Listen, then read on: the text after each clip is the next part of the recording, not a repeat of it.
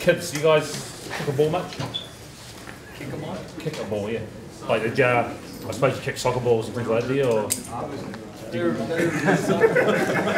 what about even punting a football? I know they're a bit smaller and that.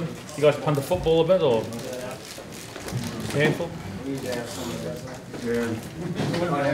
Not really. I played hockey for 15 years, so yeah. No, you don't get to kick the ball very often in hockey. Quite right. I just think it's if you want to kick the ball, we're talking about technique and that outside, but make up some games, play a bit of force back. We play games of people play tennis and that sort of thing, kicking the ball. So I'll just quickly tell you, because forwards, Jamie might bloody get upset about the forwards kicking the ball, but you can play tennis with a big group here. Here we are. And so we've got probably too many here to play a game. But say that's what is that? There's halfway, there's the 10s, there's the 22s. And so this area here is like the net, or the moat, or whatever you want to call it. And you put half your team in here, that might be all forwards, normally forwards backs. That's the way we like to play it. So yeah, all these guys will be over here. And you have two balls. And they kick the ball, they've got to try to land it on the grass in here, or force one of these guys to drop it. And if you drop it, you're out. And you go to the side, and you keep kicking it and kicking it until one side's got no players left. But what it involves, guys will put bombs up, they'll smash these low scuds that are hard to catch. If you kick it too long, you're out. If you kick it out, you're out. If you drop it, you're out. If you kick it into the moat or the net, you're out. And when we play best of 3 or something like that, you can do it if you've just got smaller numbers, do the same thing, but do it in the 15s, between 15 and the sideline, or 15 and 5s, depending on how many play. You might play 2 or 3 aside in there, and same rules. But that involves some accurate kicking, and so you're playing the game, having a bit of fun, and we're still practicing skill. I would do it lots, fellas.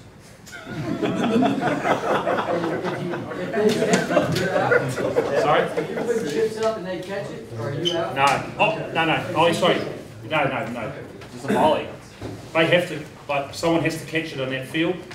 Otherwise, someone's going. Whoever's closest to the ball. So if it lands over here by me, I've got to go. Even though I might be looking over here at this other ball. Stuff like that. Okay.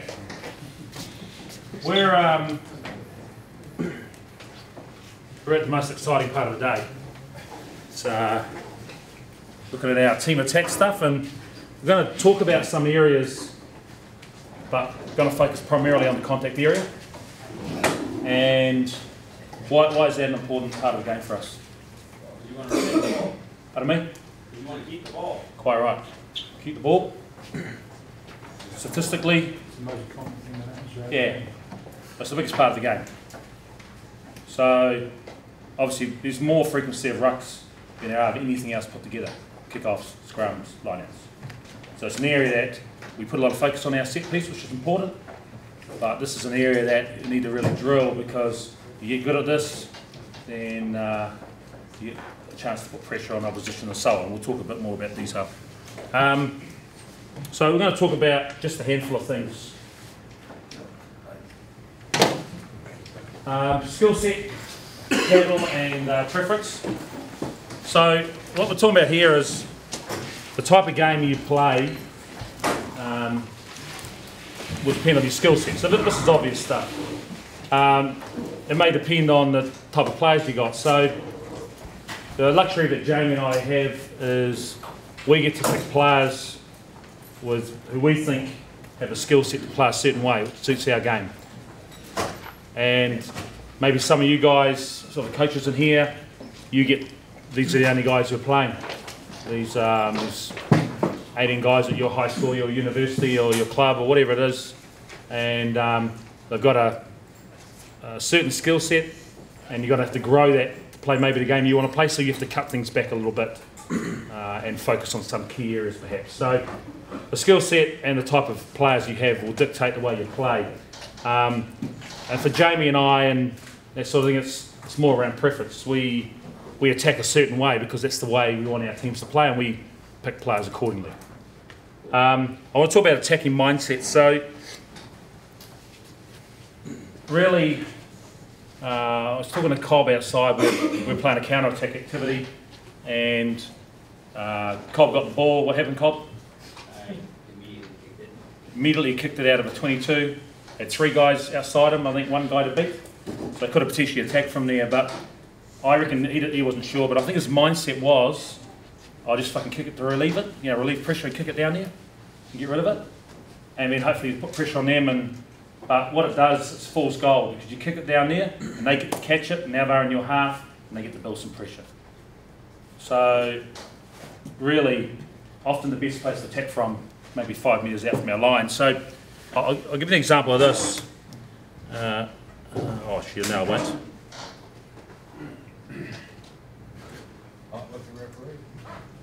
Yeah. Okay. Yeah. Sorry. So I'll show you what I'll talk about in a second. So when I talk about preference, sorry, this is what my team's the one in the orange and sky blue. It's not our normal colours, but we were playing for a charity that day. It was called Y Kids, which is a kids hospital, and that were their colours. And so we put a jersey together and spent a bit of time at the hospital that week and so on and so on. So this is probably an example of how we play. So I'll go to that first, sorry. Tell me what you see.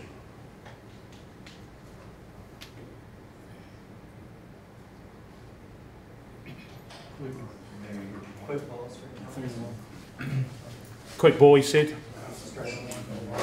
Direct running, direct lines. So what was it about support?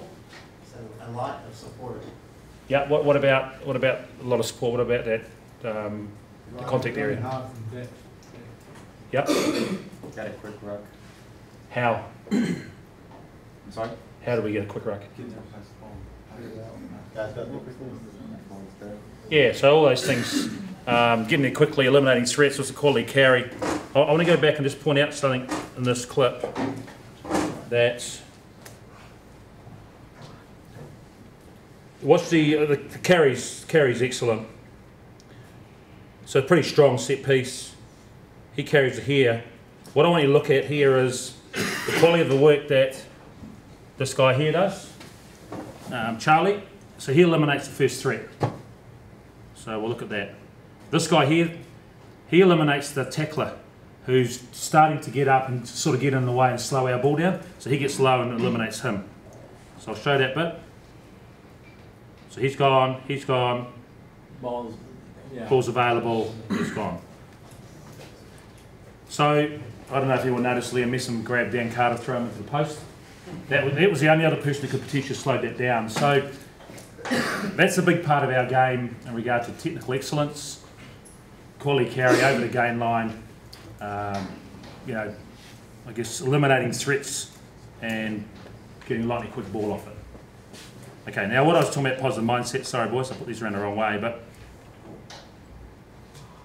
I was in Argentina sort of about this time last year, and we had a group of 200 coaches, and I showed them this picture, and I showed it from end on and showed it from wide, and oh sorry,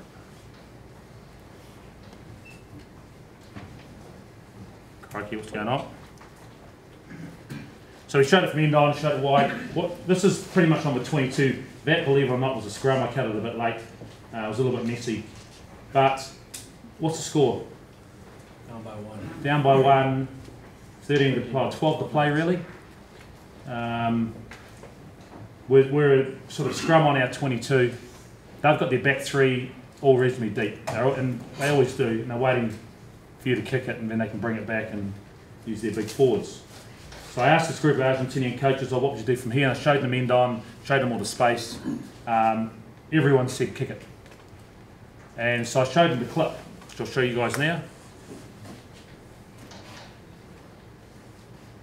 So then the wingers push forward, our winger gets the ball, should have passed, or kicked, or anything. He ran into it. The only thing he did really smart about that was he let the ball go, just as the guy down the sideline. Now, but I want you to watch from here. So this is about attacking mindset. So they've been confident enough to have a crack from deep there, but watch his halfback's trying to get the ball. Aaron Cruden's in the background waving his arms, trying to get it. Still calling for it. They throw it in because there's no line out formed. And then they play off that. There's Aaron ghosting across backs, Sonny up the middle, offload. Our final score was 28-22, so that was the winning of the game. But really that came from a scrum down our end where the guys were confident enough to have a crack based on what was in front of them. And like I say, Tick's could have done a better job. He could have linked inside, he could have nudged ahead. You reckon he was thinking about doing both those things, kicking it, he looked over here, by the time he looked up, he'd run into the fullback. But ultimately, from the attacking mindset again, got the ball in quickly and played. So that was a massive part of our season last year, because if we'd lost that game, we're under the pump and would have put the Bulls in a much stronger position. So that, I think it's key. And if coaches, if you want your team to play attacking style of footy, you need to encourage it.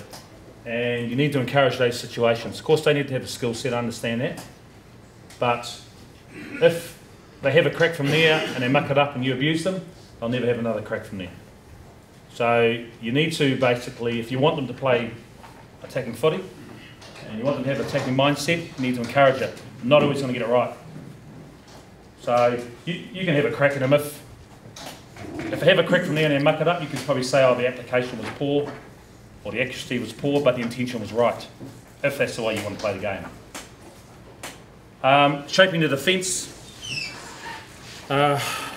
Bex, we've talked a little bit about this already.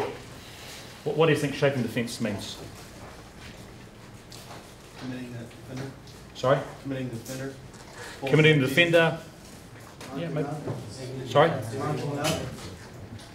Kind of putting the defense where you want them so you can attack them the way you want. Nice, I like that. That's pretty close. So we're doing things to influence the defence, whether it's kicking in behind or whether it's having a certain setup and looking how they set up and then us calling something off that, etc. So we're trying to do things that shape the defence. Now, if you have a look at this, this is a scrum, midfield scrum. What we know about this team, the Hurricanes, is TJ Perenara at 9 tries to cover both sides. So he'll get in here, but if he thinks we're going this way, we're going right, he will try and run around this side and defend. Sometimes. Just playing. They've got an extra person out here, a midfielder, so that leaves 3 on this side. I want you to watch the role of our flanker and what he does in here as well. It's pretty important. What do you see there? You made the guy break. Right, so Perenara has followed our 9, and our 7's got off just enough to check him, to put Aaron a little bit of space. And then watch it play out. Sucker. Okay. Aaron gets an offload away. There's about 3 more rucks and we score. But the key thing is there, shaping the defence. We expected him to go that way, so we run a move. It's going to take Perenara across there to open up space on the other side. And the 7 understands his role. He's got to get off and do enough to check that opposition 7, to create a bit of space for Aaron to potentially run or kick. And kick was an option too. We could have grabbed it through there because the fullback also is back and he's following their 9 as our 9 went there. So that's part of shaping the defence, is what we're talking about. Another example with a kick. So this has gone a couple of phases and a switchback and then just a nudge in behind. So what will that do to the Blues defence next time we're in that sort of similar situation? Yeah, they may hold someone deeper to worry about a kick. They may not come up as quick, so it means that we get a chance to maybe go through the hands. So again, it's about shaping the defence. We've grouped a lot of this stuff in together. So, ball carrier, contact support, snaking, gain line, lightning quick ball, keeping the ball alive, all 9s. There's a lot of jargon in amongst that, fellas. We're going to go outside, we're going to focus on the role of the ball carrier, and we've got a list of things I'll show you quickly. We're going to focus on contact support. So your role if your mate's on his feet or off his feet. Game line is what? What does that mean? Behind the defences. Yeah, so the line that you start on, after that phase, you're in behind it, so you've got some go forward. And if you do that well, carry well, and you clean out well, you get lightning quick ball, which we call sort of 2 to 3 second ball. And if you get lightning quick ball and you've got gain line, there's a good chance you're going to get them behind them again and get quick ball off that and keep applying pressure. So it's a big part of our game. We have a real focus on the first 2 collisions. So if we can strike well and clean out and get a quick ruck like you saw on that first clip, then we can put him under pressure. And he scored on that one, but it might have been a situation where he carried and we got another quick ruck and then we played off that. So it is, I reckon if you can get that right, coaches, that party game right, you can put teams under massive pressure. KBA is keeping the ball alive, so that's offload off the deck, offloads on the way down, etc, etc. But keeping the ball alive is bloody difficult to deal with. And all 9s, what do you reckon that means? Everybody's halfback. Right. Everyone has to play halfback. Well, give me a situation. Why are we saying that? If they're not the ball into the ruck, obviously he's tied up and the next player will come in. Yeah, so maybe a 9's unavailable. Also, if the ball is moving around the field that fast, your scrum half's not going to be able to keep up with it. Right. So there's going to be situations where a forward arrives and the ball's available and he's got 2 options. There's probably got more than 2 options, but he can just go sit over the ball and slow it down, or he could play it. So we'd encourage the 9s to, so everyone to be a 9, so you play halfback, you pick, you just play the ball rather than sitting over it and slowing it down and letting the opposition organise their defence. So I'll just flick through. Coaches, you've got a copy of this. So we're going to focus on this outside, guys. So ball carrier's role, we'd expect you to be aggressive, evasive, you have low body position. We're going to have leg drive and we're going to accentuate that outside. FTSU is fight to stay up. So we're trying to pump our legs to stay in the game, try and keep our feet square. Then we will be aggressive in regard to our rip, and we'll talk about it outside. And then we don't think we'll score the try. We're trying to land like you score a try and then jack back or crunchy back to present the ball. The key thing around it is just trying to adjust. So when we land on the ground, potentially guys get over the ball. And if we can adjust or flip or roll or place long, then we're going to buy more time to eliminate that threat. Here's an example of a skinny Fijian. So watch this fella. Bit of a goosey, pumping, bit of a fend, feet square again, pumping, pumping, long place. So that's an outstanding carry in amongst that. I think Tix is, I don't know, 85 kilos or whatever. But uses a fend well, uses his hips well, pumps his legs. So that's a good example. If a little fella can do that, then everyone should be able to. Again, just focus on here, we just play the ball. So if the ball's available, Sonny carries, he cleans, ball's available, Suna Tumalolo picks up. And then penalty. So, same sort of principle. Ball's available, we play it.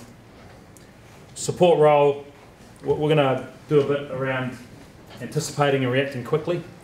So, simple terms, snake. You know what snake means? I already mentioned it, but do you know what snake means?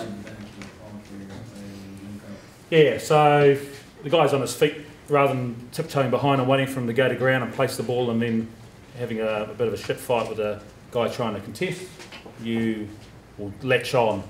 And you can either, some people will snake on that guy or also tackle the tackler. In other words, go beyond him and eliminate the guy who's slowing his progress, allow him to carry on or present the ball quickly. So if we're off their feet, we need to eliminate the threat quickly. Eyes up, bend of the knees, shoulders under chest, chase feet, get the fender off his feet. Why would that last bit be in there? Get the fender off his feet. Because he's useless. Yeah.